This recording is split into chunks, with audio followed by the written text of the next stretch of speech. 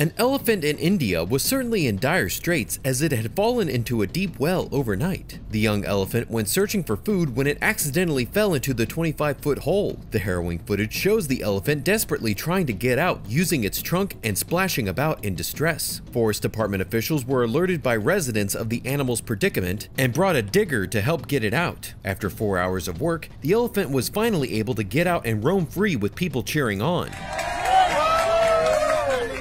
However, as the elephant galloped away, it knocked over rescuers' motorcycles parked nearby. An officer in charge of the Divisional Forest Office commented, "The elephant returned unharmed to the forest and is being monitored by a team."